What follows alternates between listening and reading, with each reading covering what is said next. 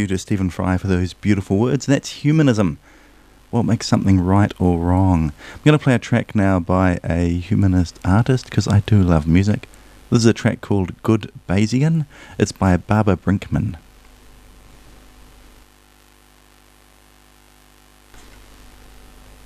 And again, I still seem to be having some technical issues from my last show that I can't quite figure out what's happening.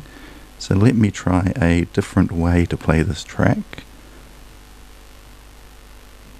This may take some time, so I'll just mumble away. So if you have any questions about humanism or atheism and want to chat, I think my email address is on the website. So feel free to go onto the Arrow FM website and have a listen. Right, I've got some Barbara Brickman here. This is a track called Memes Up. Let's try this one and hopefully it plays.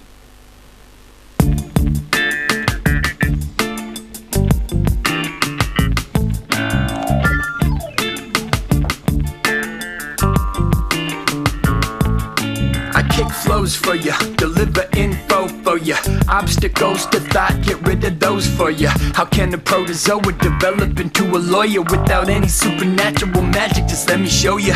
Evolution, it's blind and kinda ruthless. It finds designs by trying different types of mutants. Mindless movements, randomly finding uses, as if the only way to get around to fit the music was to write a billion versions of a verse with tiny variations and play them back to see what difference each difference is making. Stepwise exploration of design spaces with a lot fewer ways to love it than hate it. We got a special kind of brain as Homo sapiens. Genetic variation is such a slow way to change it. Now that we can get infected and enculturated with memes, the pace of evolution is getting crazy. So get your memes up, try to read stuff. If you don't read, get a book on speaker. If you wanna be a truth seeker, get some memes up in your cerebrum.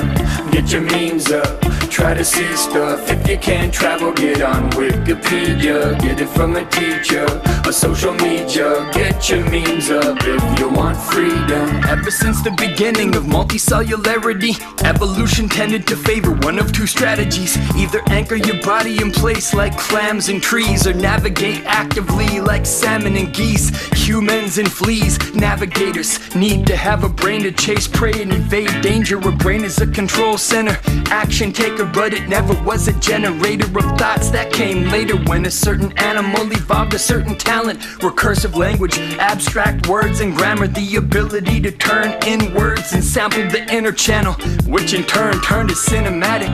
You've been collecting memes since you were just a kid. That's how you can speak and know the date and do arithmetic. That's what recognition is. If your consciousness is rich, it's a list of memes that your brain has been infected with. So get your memes up, try to read stuff. If you don't read, get a book on speaker. If you wanna be a truth seeker, get some memes up in your cerebrum. Get your memes up, try to see stuff. If you can't travel, get on Wikipedia. Get it from a teacher or social media. Get your memes up if you want freedom. Freedom from automatic action by any means. Memes will set you free, but not just any memes. Beautiful memes give us true beliefs.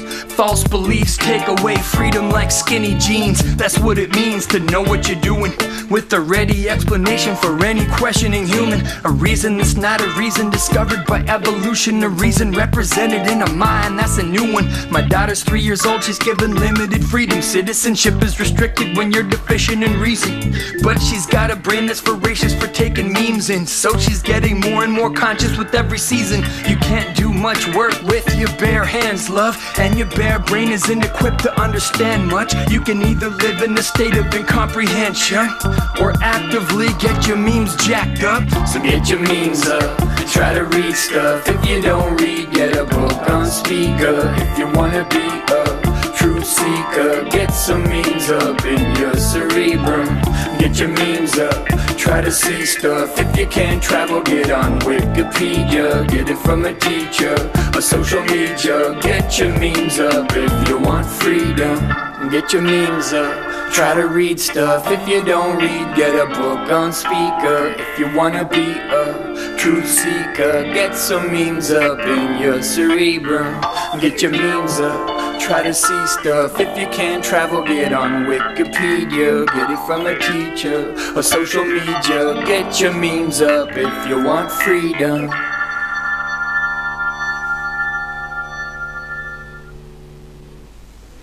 That was a track by Barbara Brinkman called Memes Up. Lovely track about, well, you heard it. So I'm going to read now a release from September 2000. I can't talk. It's Sunday night. What can I say? Long weekend. So a press release from the Humanists of New Zealand Humanists from September 24th, 2019. No religion overtakes Christianity in 2018 census results. So humanists are calling to the end of concessions afforded to Christian groups as the number of non-religious people overtakes all other belief groups in New Zealand combined. This week, the release of data from the latest census has confirmed that New Zealand's non-religious population continues to grow, with 48% of the population now identifying as non-religious. This makes no religion the largest belief group in New Zealand. However, Humanist New Zealand says that public policy fails to recognise the growth of non-religious beliefs, and it's calling on the government to end the privileges awarded. I'm having talking troubles today. It's calling on the government to end the privileges awarded to religious groups. Humanist New Zealand President Jolene Phipps states, Christianity has a privileged position in public policy today that is out of step with modern New Zealand. From parliamentary prayers to classrooms closing, in quotation marks, that you can't see my fingers doing quotation marks because it's the radio, unless you're watching online, in case, hello, you can see my fingers doing quotation marks. Anyway, so classrooms closing during the school day so Christian groups can run religious instruction, the concessions awarded to religious organisations clash with human rights and our concept of a free and fair society. Humanist New Zealand is calling for an end to the discrimination non-religious New Zealanders face. In our hospitals, 10 Christian churches get 100% of the funding for chaplaincy, pastoral and spiritual growth from the Ministry of Health, Phipps states.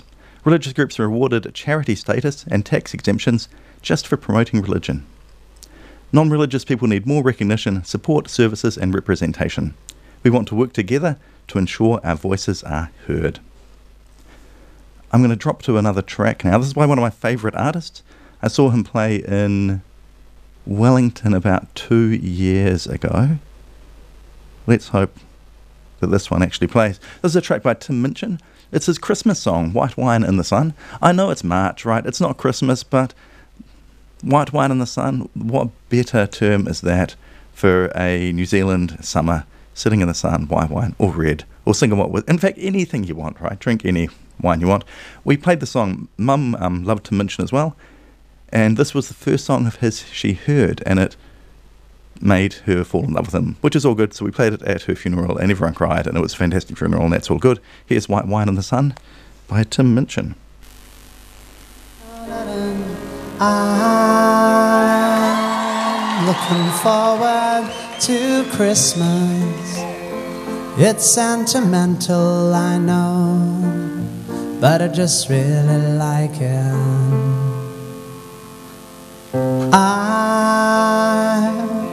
I'm hardly religious. I'd rather break bread with Dawkins than Desmond Tutu, to be honest. And yes, I have all of the usual objections to consumerism, to the commercialization of an ancient religion, to the westernization of a dead Palestinian press ganged into selling PlayStations and beer. But I still really like it. I'm looking forward to Christmas, though I'm not expecting a visit from Jesus. I'll be seeing my dad, my brother and sisters, my gran and my mum, They'll be drinking white wine in the sun.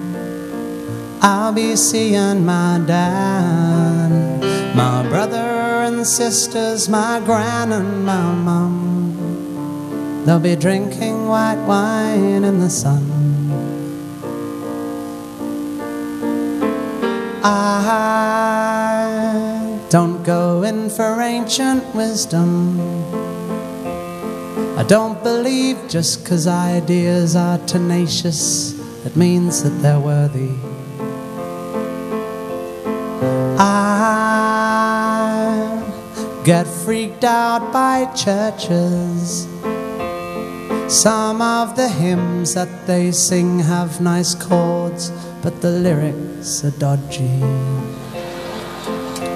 And yes, I have all of the usual objections to the miseducation of children who in tax-exempt institutions are taught to externalize blame and to feel ashamed and to judge things as plain right or wrong.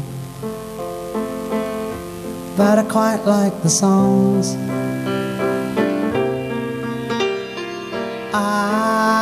I'm not expecting big presents. The old combination of socks, jocks and chocolates is just fine by me. 'Cause I'll be seeing my dad, my brother and sisters, my gran and my mum. They'll be drinking white wine in the sun.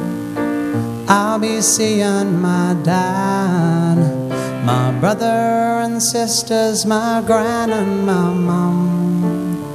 They'll be drinking white wine in the sun.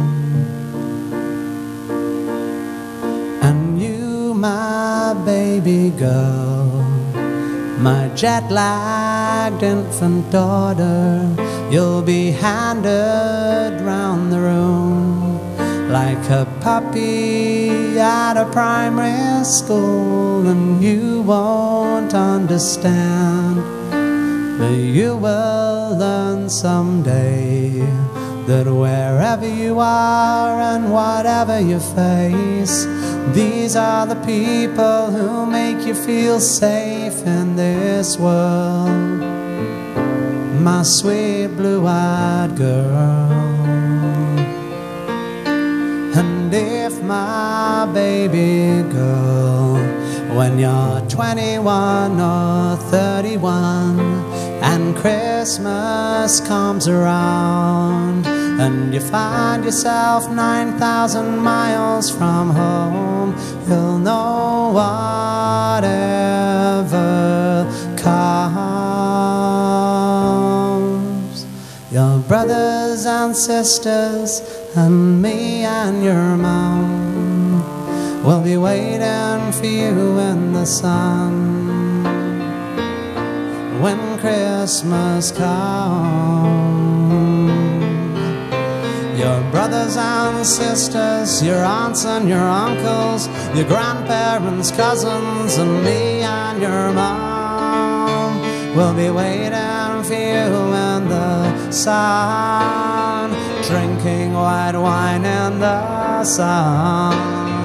Darling, whenever you come, we'll be waiting for you in the sun, drinking white wine in the sun, waiting for you in the sun, waiting.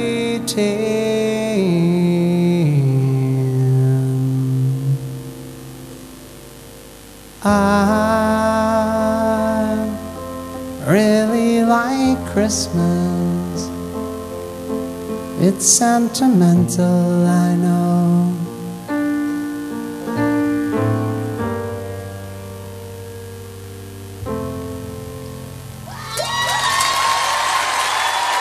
Thank you. Thank you, Ginger Alcoholic. Thank you, Drunk Passionate Lady. Thank you, people up the back. Thank you so much for having me. Thank you, thank you, thank you. Thank you, Jules. Thank you, orchestra. Thank you, ball boys. Good night.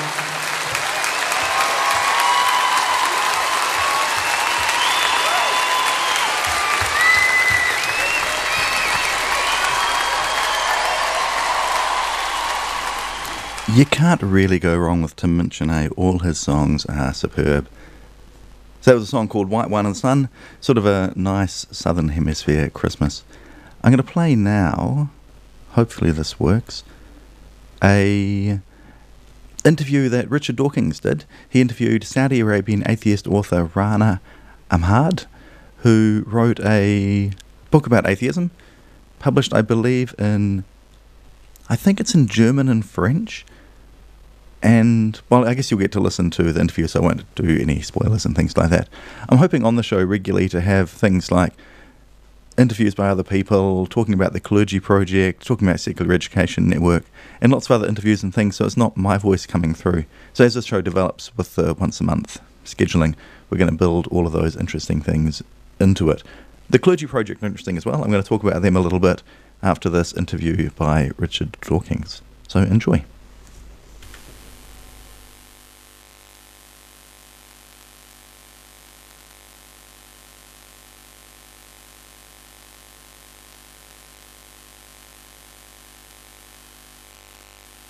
Rana, it's a great pleasure to meet you finally personally, having read and greatly admired you from having read your book, an early draft of your book, Women Are Not Allowed to Dream.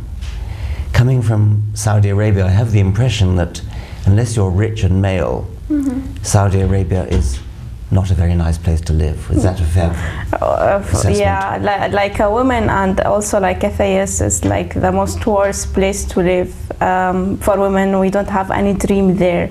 We all the time independent about our family, my father, my brother, my husband. It's like I can't do anything in this country. I need all the time the permission from them. And even if my situation is really bad, if I get hit or if I have like something bad with my family, I can't call the police or ask for help. Yes. Yeah. And when you were not allowed to dream, what dreams did you actually have? Did you dream to come to a free country? Yeah, to live in a free country, to have my freedom life, to be an atheist and not to behave like I am a Muslim, but from inside I am atheist. To respect me, I don't want to believe in any kind of religion or God. I want to live like in peace without any forcing to be someone else, and to study nuclear physics, to meet you, and yeah. Now, is it right to say that you didn't really know that there was such a thing as an atheist, that it was possible to be an atheist when you were growing up? I was completely shocked when I saw the word atheist in English. I take it to Google and I translate it to Arabic, and even in Arabic language what does mean mulhid, das bedeutet. And then I searched, and then I was completely shocked. There is people in our life, they don't believe in God, or they don't have any religion. It's like something so huge for me. It was impossible to believe that anybody could not believe in God. Yeah. And from this moment I start to search, and in our Arabic Twitter or Facebook or media, if you start to search about atheist, the first suggest or the first book they put it, you have to read it, it's your book, God Delusion. And you read that in Arabic? I read it in Arabic. It was like it's illegal to have it, even to download it. I have to change my VPN, and I make like trip to get the book. And when I get the book, I download it in my laptop, and then I put it in my flash memory. And I keep my flash memory. It's like drugs or something really dangerous. And when I read it in my room, I close the door, I put something from the door, and I open my laptop and I start to read. What would have happened to you if you'd been caught reading it?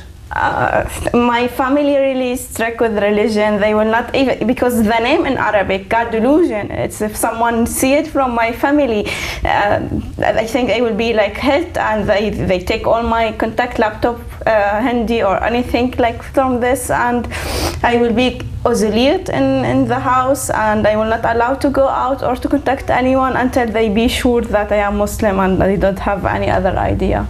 And do you still feel threatened even living in Germany? Yeah, threatened because I talk about freedom of religion, and I talk about human rights. It's coming from the people they are living here in Germany. They are also refugees. They come from the other country. Yeah. So you are being threatened by fellow refugees who have come out of Islamic countries, and they come to a free country, Germany, and they still threaten you? Yeah. because I talk about this topic in Arabic language and other language, and I am really like support women to be free also, not only because of the religion. So these refugees in Germany who threaten you, do they not realize they're now living in a free country?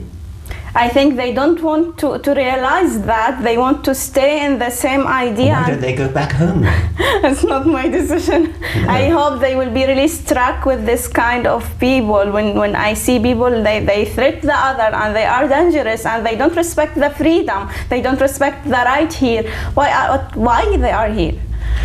Do your family know where you are? They know that I am in Germany, but they don't know which city. So do you keep that secret? Yeah, and also I block my information with the help with police and the immigration office here. So anyone who take my name and try to find where I live, he can't. And what would happen to you if they did find where you are? Before 3 or 2 weeks, I get information that my brother tried to find someone by darknet to kill me here in Germany. To kill you? Yeah. Your brother, your own brother would kill you? My own brother. It was like, I was completely sad. I was crying when I go to the police. I'm not surprised. Yeah, and I make like complaint, and I see his name in the beginning like really like a criminal, and this like so much. It was so feel for me. Did you love your brother when you were in Saudi Arabia? Before I become an atheist, and before everything in my mind changed, we was really close, sister and brother. We was talking, getting to restaurant, doing like something together.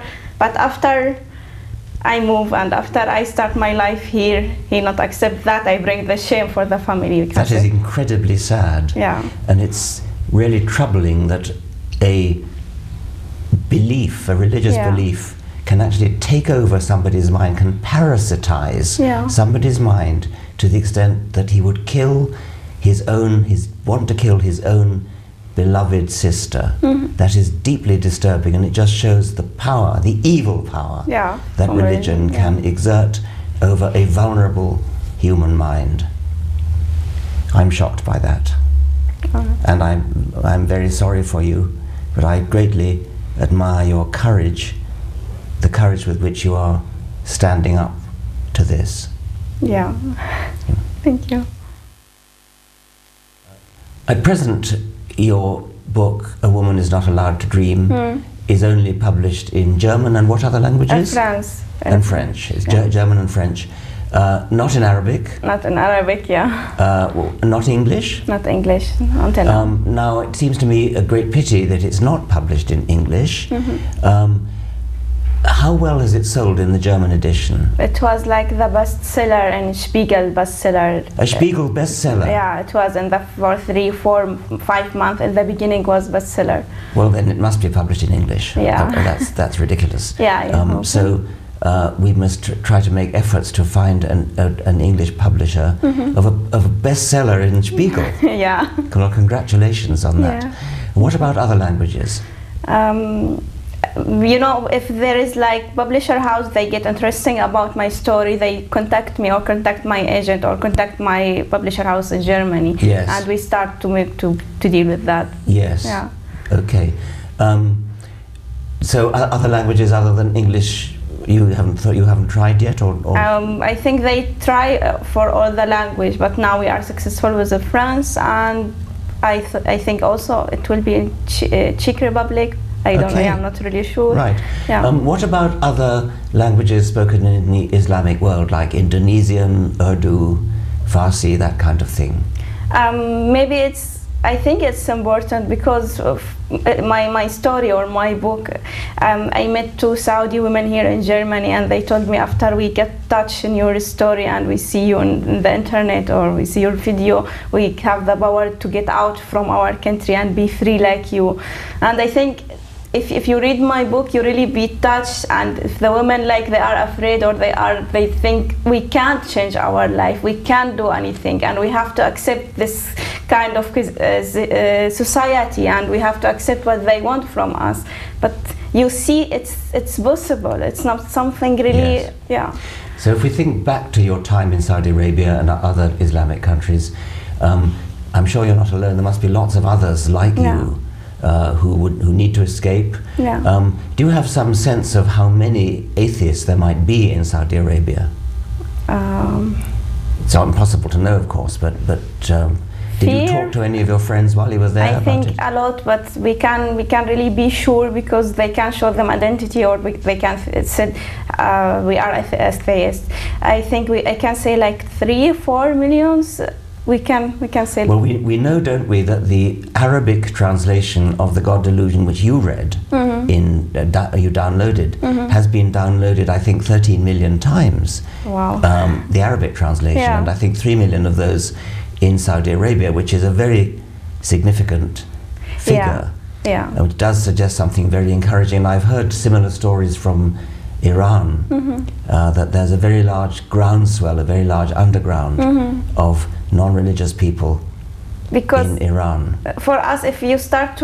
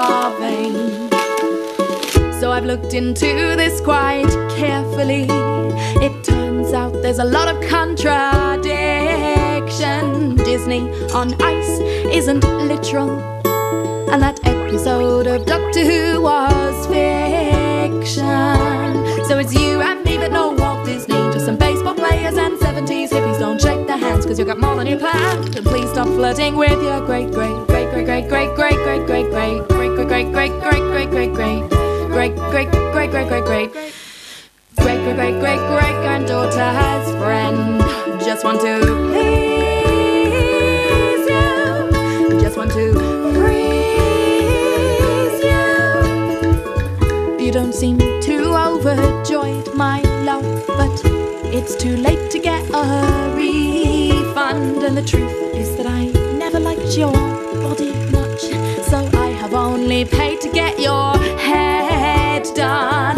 Don't have a seizure,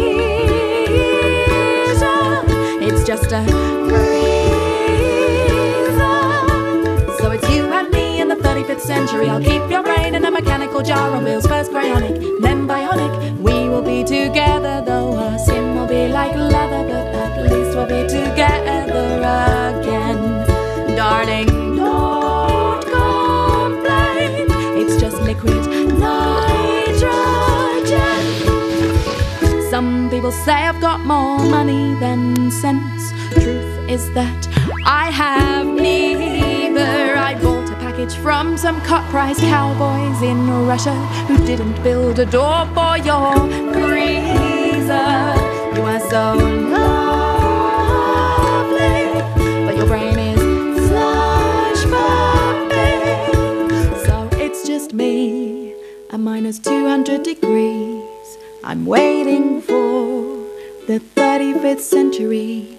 I have no regrets except not wearing a vest. Maybe I should just have bought you that discount home cremation kit instead.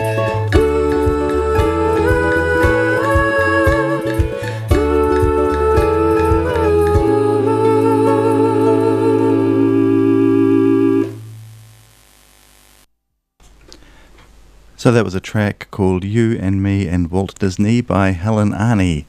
That kind of all rhymes, doesn't it?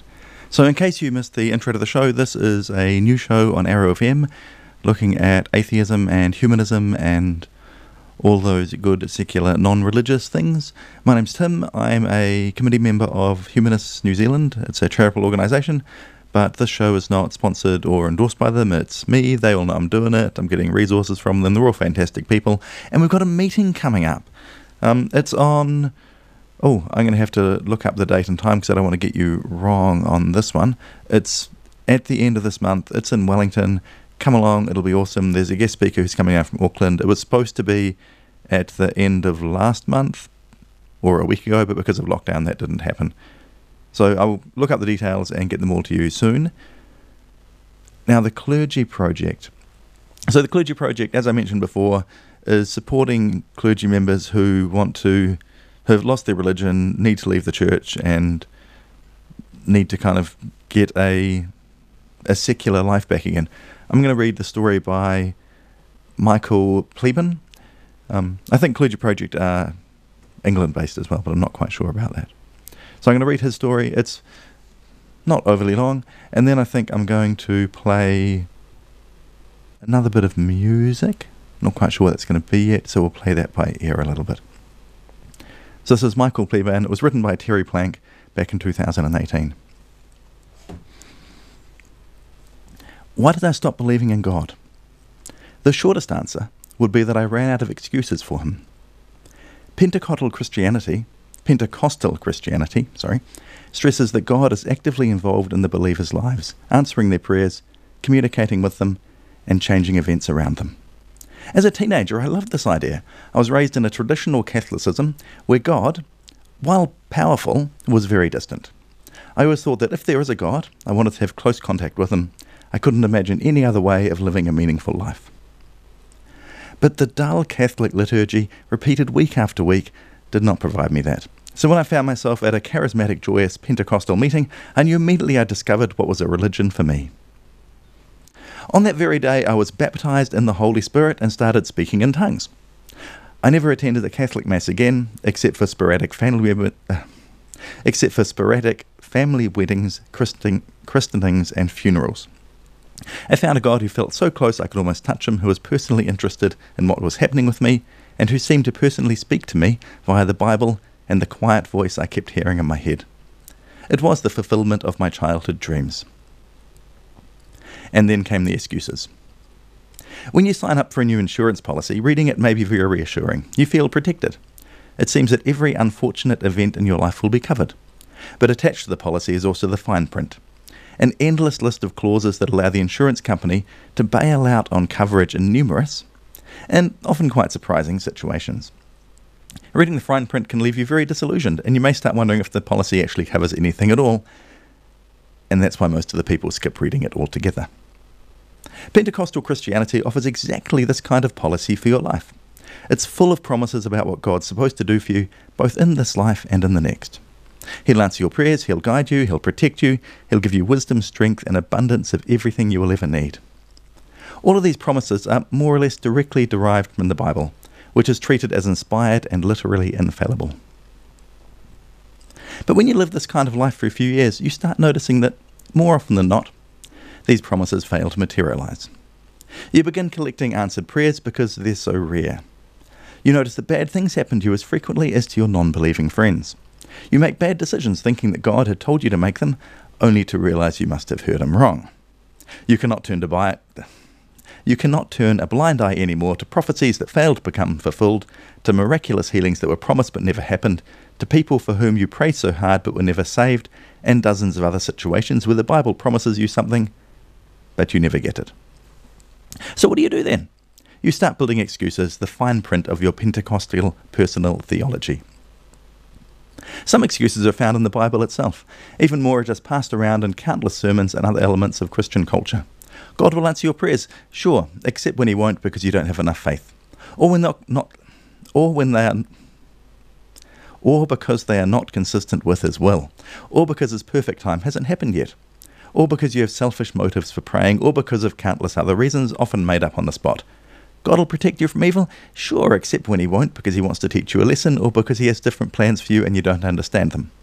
God will heal the sick, feed the hungry, save the lost, sure, except when He won't. The fine print keeps accumulating up to the point where you're not really sure what to expect anymore. Perhaps I could have kept up with the excuses for much longer if they weren't so poorly and inconsistently defined. I could have understood that God doesn't want to answer prayers which are inconsistent with His will if there was any simple way to know what His will is and what it isn't, but there is none. You're supposed to let the Spirit guide you, study the Bible, and learn to listen to the voice of Jesus on your heart, but you never know for sure if you heard it right or read the Bible right. The same for every other excuse. How are you supposed to know when you have enough faith or not? How are you supposed to know if your motives are pure enough?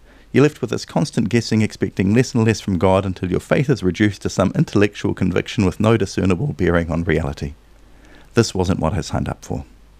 All of these dilemmas would be easily resolved if only God spoke clearly about something. This is what I spent countless years praying for, that God would answer some simple question of mine. What does He think of me doing this or that? What does He want me to do in this or that situation? Why am I supposed to waste years on guessing when He could resolve everything in seconds? I spent nights and days pleading Him to answer just one question, just say one word, anything would do. But He kept silent. In the end, the one thing that did it for me was observing, as a pastor, how Christians leave their lives when they think no one is watching. Because if there was one fundamental promise of Christianity I kept sticking to after years of disappointment, it was that God is changing people's lives. I could live with God not giving me daily bread and not delivering me from evil. After all, it could always be because of His perfect heavenly plan that I'm just too limited to comprehend. But the one thing I thought the Bible is clear about is that He's supposed to change people for the better. Maybe not instantly, maybe not completely, not in this life anyway, but by the power of the Holy Spirit, people should be transformed into the glory of Christ, becoming better, more compassionate, more moral, more Christ-like. But nothing like that happens. In church, they just learn how to masquerade better. This was the final straw, the ultimate promise of the Bible that turned out to be false too. The whole house of theological fine print finally collapsed. Leaving faith in personal God was an unimaginable relief. For the first time in my life, the world started to make sense without resorting to hundreds of self-contradicting excuses. For the first time, I found a worldview that matches the world as it is, not as I wanted it to be. I don't have to fight facts anymore. I don't have to find excuses for God anymore. This whole big layer of spirituality, which was supposed to be comforting, turned out to be simply confusing. The world is much more beautiful when you're actually able to understand it. So those words are from Michael Pleban, an ex-Pentecostal pastor, and it's on the Clergy Project for current and former religious professionals without supernatural beliefs. So I'm going to go back to there in future shows and find other stories about the troubles as well that people had once they left their religion.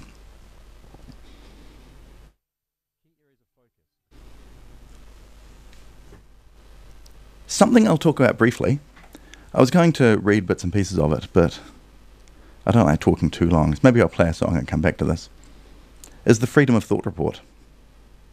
So it's a worldwide survey of discrimination and persecution against humanists, atheists and non-religious, published by Humanists International. And so it's got an entry, they say for every country in the world. What they actually mean is every country, I believe, with a UN presence. So New Zealand is bundled up with a couple of small Pacific islands, and it's a little bit hard to tease apart which bits in the New Zealand entry are New Zealand and which bits are those Pacific islands. We're not quite sure, so I'm going to avoid reading the New Zealand entry anyway, and we'll look at other countries. In future episodes of the show, let's go with episodes, and future episodes, we're also going to look at atheist refugees. There are several people who are in danger of being killed if they stay in their own country and they seek refuge in other countries. There are a few in New Zealand that the Humanist Society is supporting, so I'm going to try and interview them, or at least tell part of their story, so we can find out about what it's like in their original country, why they're seeking refuge, what that process has been like, dealing with the New Zealand Immigration Service and all of those people who, as New Zealanders, we don't have to deal with most of the time. So the next track I'm going to play, I had this on my playlist today, so I might play this next track and then come back and call it a night. Yeah, that's a good idea. So I'm going to have to search for it, sadly, because I'm slightly less organised than I wanted to be. But that's okay. While I'm searching, also, a useful thing to do in a show about humanism is to define humanism. What I'm going to do is read out the definition from Wikipedia. Humanism, like many terms, has different meanings for different people. In lack of anything else, Wikipedia is a good place to start to look at how some people describe it, but every humanist will have their own meaning. So, humanism is a philosophical stance that emphasizes the value and agency of human beings individually and collectively. The meaning of the term humanism has fluctuated according to the successive intellectual movements which have identified with it.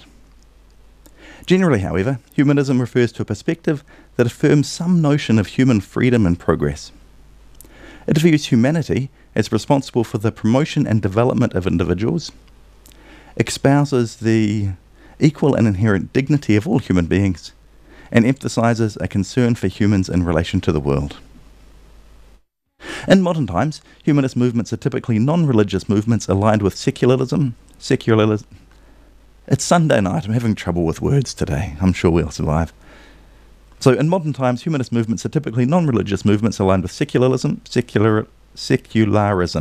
And today, humanism may refer to a non-theistic life stance centered on human agency and looking to science rather than revelation from a supernatural source to understand the world. Right, let me see if I can find the song that I want to play. I should have really done this beforehand, but we will survive, I think. Right, now I remember the name of the song.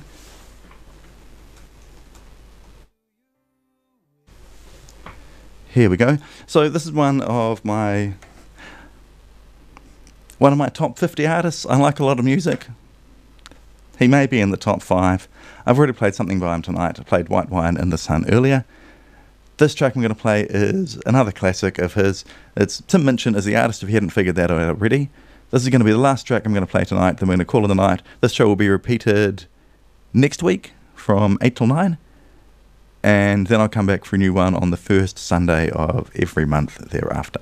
I hope you've had a lovely weekend. I hope March has treated you well so far. And enjoy Thank You God by Tim Minchin. We had our church. Sam and his mum went to an evangelical church in Dandenong, just south of Melbourne there. And she went there that Sunday, and the entire congregation prayed for his mum. And the next Tuesday, she went to the doctor, and her eye was completely healed, as if nothing had ever been wrong. And I had asked for evidence, and this was the first time I'd ever had a first-person account of a miracle. So it really really had an impact on me, and I went home and wrote this song.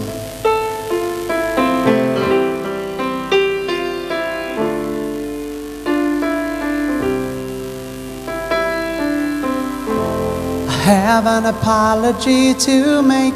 I'm afraid I've made a big mistake. I turned my face away from you, Lord. I was too blind to see the light. I was too weak to feel your might. I closed my eyes, I couldn't see the truth, Lord. But then, like Saul on the Damascus road, you sent a messenger to me, and so now I've had the truth revealed to me. Please forgive me all those things I said. I no longer betray you, Lord. I will pray to you instead, and I will say thank you, thank you, thank you, God. Thank you, thank you, thank you, God. Thank you, God, for fixing the cataracts of Sam's mum. I had no idea, but it's suddenly so clear. Now I feel such a cynic. How could I have been so dumb? Thank you for displaying how praying works. A particular prayer in a particular church.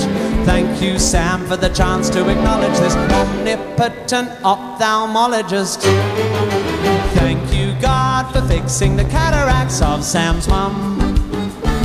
I didn't realize that it was so simple, but you've shown a great example of just how it can be done. You only need to pray in a particular spot to a particular version of a particular God, and if you pull that off without a hitch, he will fix one eye of one middle-class white bitch. I know in the past my outlook has been limited. I couldn't see examples of where life had been definitive, but I can admit it when the evidence is clear as Sam's mom's new cornea. Extremely clear. Thank you, God, for fixing the cataracts of Sam's mum. I have to admit that in the past I have been skeptical, but Sam described this miracle and I am overcome. How fitting that the sighting of a sight-based intervention should open my eyes to this exciting new dimension. It's like someone put an eye chart up in front of me and the top 5 letters say ICGOD. Thank you, Sam, for showing how my point of view has been so flawed. I assumed there was no God at all, but now I see that's cynical. It's simply that his interests aren't particularly broad. He's largely undiverted by the starving masses or the inequality between the various classes. He gives out strictly limited passes, redeemable for surgery or 2-for-1 glasses. I feel so shocking for historically mocking you. Your interests are clearly confined to the ocular. I bet given the chance you'd eschew the divine and start a little business selling contacts online. Fuck me, Sam, what are the odds that of history's endless parade of gods, that the God who just happened to be taught to believe in is the actual one? And he digs on healing, but not the AIDS-ridden African nations, nor the victims of the plague, nor the flood-addled Asians, but healthy, privately insured Australians with common incurable corneal degeneration.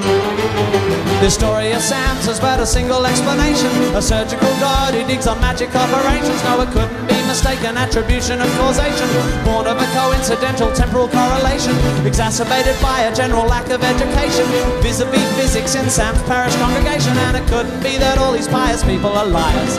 Couldn't be an artifact of confirmation bias, a product of groupthink, a mass delusion, an emperor's new clothes style fear of exclusion. No, it's more likely to be an all-powerful magician than the misdiagnosis of the initial condition, or one of many cases of spontaneous remission, or a record-keeping glitch by the local physician. No, the only explanation for Sam's mum's scene, they prayed to an all-knowing super being, to the omnipresent master of the universe, and he quite liked the sound of their muttered verse. So for a bit of a change from his usual stunt of being a sexist, racist, murderous cunt, he popped down to Dandenong and just like that used his powers to heal the cataracts of Sam's mum. Of Sam's mum. Thank you, God, for fixing the cataracts of Sam's mum. I didn't realize that it was such a simple thing. I feel such a ding-a-ling, what ignorant scum.